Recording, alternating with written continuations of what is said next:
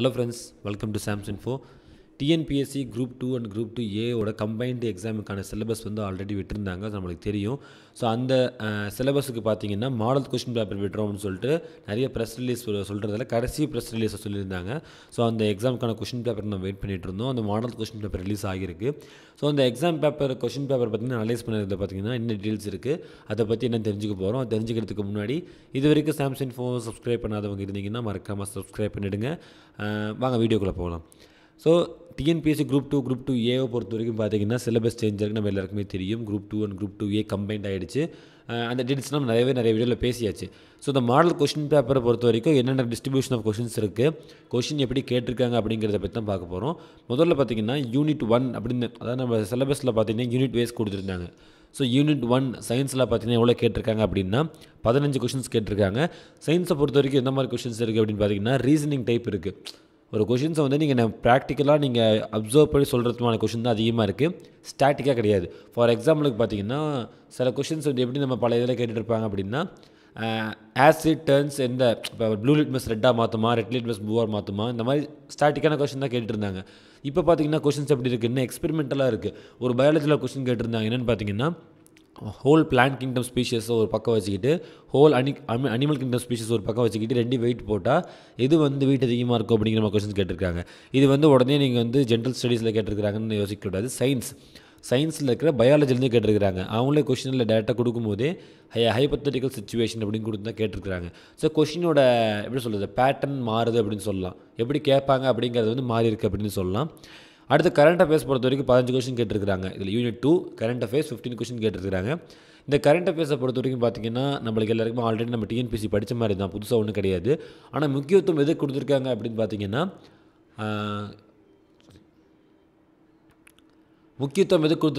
பார்த்தீங்கன்னா schemes, government ஸ்கீம்ஸுக்கு தான் வந்து முக்கியத்துவம் அதிகமாக கொடுத்து எடுக்கப்பட்டிருக்கிறாங்க இந்த கரண்ட் அஃபேர்ஸில். அது மட்டும் இல்லாமல் பார்த்தீங்கன்னா ஒரு கொஷின் வந்து படித்தவங்களுக்கு என்ன அப்படிலாம் கொஷின் எடுப்பாங்களா அப்படின்னு தோணும். என்னென்னு பார்த்தீங்கன்னா அசுரன் படம் வந்திருக்கு, இந்த தனுஷ் படம் வந்திருக்கும்ல, அது வந்து ஒரு நாவலை தேடி எடுக்கப்பட்ட படம், வெக்கை அப்படிங்கிற நாவலை தேடி எடுக்கப்பட்ட படம். அந்த வெக்கை நாவலை எழுதியது யார் அப்படின்னு கேட்டிருக்கிறாங்க, பூமணின்னு. ஸோ இப்படிலாம் கொஷின் கேட்பாங்களான்னு யோசிக்கக்கூடாது. ஏன்னா கரண்ட் அஃபேர்ஸில் ஒரு டாபிக் இருக்குது, புக்ஸ் அண்ட் ஆத்தர்ஸ் அப்படின்னு. ஸோ அதை பேஸ் பண்ணி தான் கேட்டிருக்காங்களே தவிர எப்படி கேட்டாலும் நம்மளுக்கு தேவையானது வந்து வெக்கைங்கிற நாவல் எழுதுனது யார் அப்படின்னு கேட்டிருக்காங்க டேரெக்டாக. அதுக்கு பதிலாக அசுரன் படம் வந்துச்சா அதை பேஸ் பண்ணி எடுத்தாங்க, அந்த நாவல் எழுதுனது யார் அப்படின்னு கேட்டிருக்கிறாங்க. ஸோ கொஷின் எப்படி சுற்றினாலும் நம்மளுக்கு தேவையானது வந்து அந்த கொஷினுக்கான ஆன்சர் இருக்குது அப்படிங்கிற மாதிரி தான். அடுத்து ஜியாகிரஃபி 10 பேசிக்கான கொஷின்ஸ் தான், ரொம்ப ட்விஸ்ட் பண்ணுற மாதிரி இல்லை. மேக்ஸிமம் பார்த்திங்கன்னா நியூ புக்ஸ் இப்போ வந்துருக்குல்ல, அதாவது சமச்சீர் கல்வி நம்ம பழசு இல்லாமல் இப்போ எல்லாத்துக்கும் புதுசு மாற்றிருக்கிறாங்கல்ல, அந்த புது சமச்சீர் புத்தகத்தில் இருந்தால் கொஷின்ஸ் மேக்ஸிமம் வந்திருக்கு அப்படின்னு சொல்லலாம். அடுத்து ஹிஸ்ட்ரியில் 15 கொஷின்ஸ், ஹிஸ்ட்ரியில் 15 அப்படிங்கும்போது பார்த்தீங்கன்னா ஏன்ஷியன் மிடிவல் மாடர்ன் இந்தியா இதெல்லாம் சேர்த்தா 15 கொஷின் அப்படின்னு சொல்லியிருக்காங்க. இதில் வந்து மாடர்ன் இந்தியாவில் எது சேராது அப்படின்னு பார்த்தீங்கன்னா ஐஎன்எம் சேராது. ஐஎன்எம் சேர்ந்தால் தனியாக எடுத்திருக்கோம், ஓகேங்களா. அடுத்து யூனிட் 5 பொறுத்த வரைக்கும் இந்தியன் கான்ஸ்டிடியூஷன்லேருந்து 20 கொஷின் கேட்டிருக்கிறாங்க. நம்ம பழைய சிலபஸில் தான் ரொம்ப டிப்பிக்கலாலாம் கேட்கல, டேரெக்டாக வந்து அந்த ரைட் டு ப்ராப்பர்ட்டி வந்து எடுத்தது எதுவாக இருக்கட்டும், இல்லை வந்து நாகாலாந்துக்கான ஆர்டிக்கல் என்னங்கிற மாதிரிலாம் ரொம்ப பேசிக்கான கொஷின்ஸ் தான், ரொம்ப கஷ்டமாலாம் கிடையாது.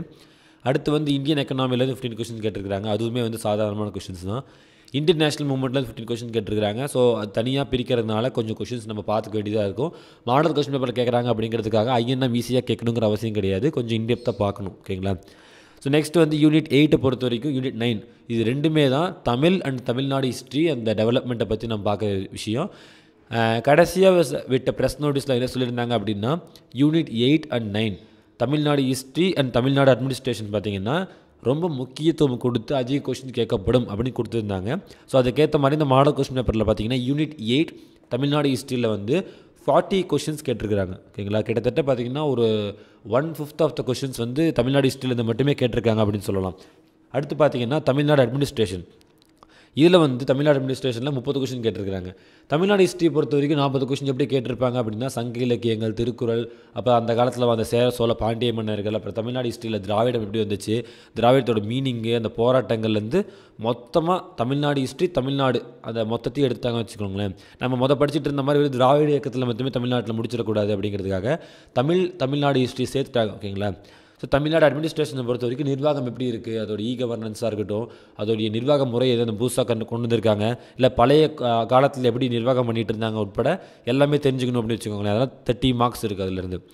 அடுத்து வந்து யூனிட் 10ல் வந்து ஆப்டிடியூட் அண்ட் மென்டல் எபிலிட்டி. இது நார்மலாக நம்ம வந்து டிஎன்பிஎஸ்சியில் வரைக்கும் பார்த்த மாதிரி தான், ரொம்ப டிஸ்டாலாக இருக்காது. So percentage, profit last, simple interest, compound interest, ratio proportion, time and work, time distance, இதெல்லாம் இந்த மாதிரி ஜென்ரல் டாப்பிக்காக நம்ம ஆல்ரெடி டிஎன்பிஎஸ்சியில் பார்த்ததுல இருந்தால் ஆப்டிடியூட் அண்ட் மென்டல் எபிலிட்டி வந்திருக்கும்.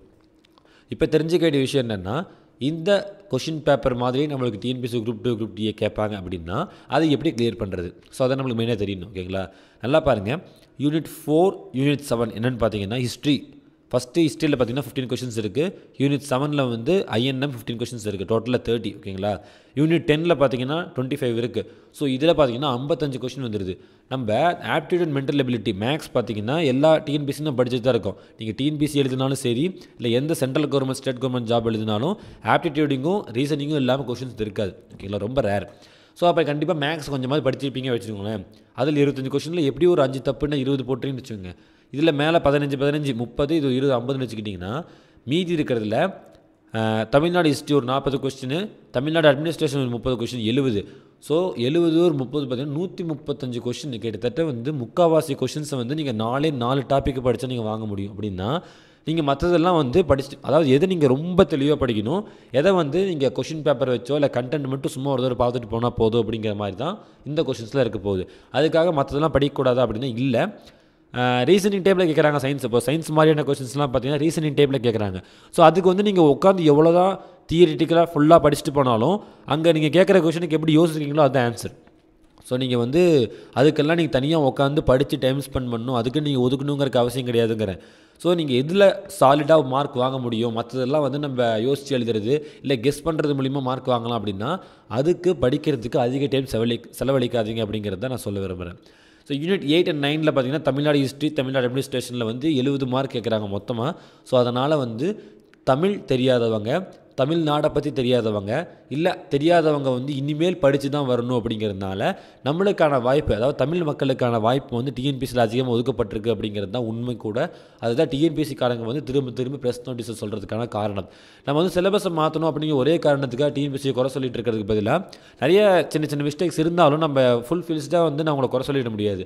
நம்மளும் என்னென்னா இருக்கிற சிஸ்டத்துக்கு ஏற்ற மாதிரி அடாப்ட் பண்ணி ஆகணும். இப்போ டிஎன்பிஎஸ்சி வந்திருக்கு குரூப் 2 குரூப் 2 குரூப் 4 அப்புறம் குரூப் 1 பார்த்திங்கன்னா சிலபஸை மாற்றி ரொம்ப நாள் ஆகுது. ஸோ சிலபஸை மாற்றாமல் ஒரே சிலபஸ் வச்சுட்டு இருக்கனால மட்டுமே என்ன ஆகும்னா அதோட ஸ்டாண்டர்ட் குறையும். வேலை வாங்குறவங்களோட எண்ணிக்கை வந்து பார்த்திங்கன்னா நம்ம தமிழ்நாட்டிலேருந்து வாங்குறத விட வெளி ஸ்டேட்லேருந்து வந்து ஈஸியாக வாங்கிட்டு போயிடுறாங்க. ஸோ வெளியே இருந்துட்டு படிச்சுட்டு இப்போ திடீர்னு தமிழ்நாட்டிலேருந்து செட்டில் ஆகிட்டா நிறைய ப்ராசஸ் இருக்குது, உங்களுக்கு சொன்னால் புரியாது. ஸோ அந்த மாதிரி இருக்கவங்க என்ன பண்ணிடுறாங்க அப்படின்னா ஈஸியாக ஜாப் வாங்கிட்டு போயிடுறாங்க. அந்த மாதிரி இருக்கக்கூடாது. சரி, அப்படி வெளியேருந்து ஒருத்தர் வருவான், அவன் வந்து தமிழை பற்றி படித்து தான் அவன் வேலை வாங்கிட்டு போனால் என்ன பண்ணுறது அப்படின்னா பெருமைப்படணும். ஒரு வேலை வாங்குறதுக்காக நம்மளோட வரலாறை பற்றியும் நம்மளுடைய அட்மினிஸ்ட்ரேஷனை பற்றியும் நம்ம நிர்வாக முறை எப்படின்னு ஒருத்தர் படித்து அவ்வளோ கஷ்டப்பட்டு ஜாப் வாங்க ரெடியாக இருக்கான் அப்படின்னா வாங்கட்டுமே. நம்ம வரலாறை பற்றி நம்ம தெளிவாக தெரிஞ்சிருக்கோமா அப்படின்னு நம்ம யோசிக்கிறோமா? அதை பற்றி தான் இந்த சிலபஸ் மாற்றிருக்கிறாங்க. அப்படி ஒருத்தர் ரிஸ்க் எடுத்து இந்த எக்ஸாமுக்காக தனியாக ஒருத்தர் படித்து மார்க் வாங்குறான் அப்படின்னா அதோட தனித்திறமை. நம்ம அதில் 10ல் ஒருத்தர் வாங்குறதுக்காக நம்ம குறை சொல்லிட்டு இருக்க முடியாது. நம்ம இந்த எக்ஸாமில் எப்படி கிளியர் பண்ணணும் அப்படிங்கிற ஸ்ட்ராட்டஜி மட்டும் பார்த்து அந்த எக்ஸாம் கிளியர் பண்ண பார்க்கணும். ஸோ மாடல் கொஸ்டின் பேப்பருக்காக தான் வெயிட் பண்ணிட்டு இருந்தோம். அதுவும் இப்போ வந்துருச்சு. அதை டீட்டெயில் அனலைஸ் போட்டாச்சு. ஸோ இந்த எப்படி படிக்கணும் அப்படிங்கிற இப்போயே ஸ்டார்ட் பண்ணிடுங்க. எனக்கு தெரிஞ்சு இது ரொம்ப ஒரு ஸ்டாட்டிக்காக எப்படி படிக்கணும்னு சொல்லிட்டு உட்காந்து கிளியராக படிச்சிங்கனாலும் ஈஸியாக கிளியர் பண்ணிடலாம். ரொம்ப டஃப்பான ஒரு கொஷின்லாம் கிடையாது. ஆனால் மக்கப் பண்ணுறவங்க இது இப்படி தான் அப்படின்னு நினச்சி படிக்கிறவங்க இருந்தீங்க அப்படின்னா தயவுசெய்து உங்கள் பேட்டர்ன் மாற்றுங்க. வெறும்னே வந்து இருக்கிறத படிச்சுட்டு போய் கேள்வி கேட்டு ஆன்சர் பண்ணலாம் அப்படிங்கிற மாதிரி இருந்தீங்கன்னா இனிமேல் குரூப் 2 குரூப் 3ல் கிளியர் பண்ணுறது கஷ்டம். அப்படி கொஷினே கேட்குறது இல்லையானா கேட்குறாங்க, ஒரு 10லேருந்து 20 கொஷின் கேட்குறாங்க. அதை நம்பி நீங்கள் எக்ஸாம் கிளியர் பண்ண முடியாது. ஓகேங்களா? தமிழ்நாடு ஹிஸ்ட்ரி, தமிழ்நாடு அட்மினிஸ்ட்ரேஷன் டேரெக்டாக கேட்டாலும் நீங்கள் இன்டெப்த்தாக படிக்கணும். மற்ற எல்லாத்துலேயுமே வந்து அனலைஸ் பண்ணி புரிஞ்சுக்கிட்டு படித்தா மட்டும்தான் கிளியர் பண்ண முடியும் அப்படிங்கிற சொல்லிடுறேன். ஓகேங்களா? ஸோ இதுதான் வந்து இந்த TNPSC group 2 and group 2A question paper analysis போட்டிருக்கோம். ஸோ ஒவ்வொரு டாப்பிக்கில் முடிஞ்சால் அடுத்த டாப்பிக்கில் பற்றி டிஸ்கஸ் பண்ணுறோம், கொஷினில் எப்படி கேட்குறாங்க அப்படிங்கிறத பொறுத்து. ஸோ இந்த வீடியோ பிடிச்சிருந்தா லைக் பண்ணுங்கள், உங்கள் ஃப்ரெண்ட்ஸ் எல்லாருக்குமே வந்து வீடியோ ஷேர் பண்ணுங்கள். ஸோ அவங்களுக்கு யூஸ்ஃபுல்லாக இருக்கும். ஏதாவது டவுட்ஸ் இருக்குது இந்த யூனிட்டில் வந்து ஏன் அவ்வளோ கேட்குறாங்க இல்லை வேறு மாதிரி எப்படி கேட்கலாங்க டவுட்ஸ் இருந்துச்சுன்னா கமெண்ட் பண்ணுங்கள். மறக்காமல் சாம்ஸ் இன்ஃபோ சேனலுக்கு சப்ஸ்கிரைப் பண்ணுங்கள். தேங்க்யூ.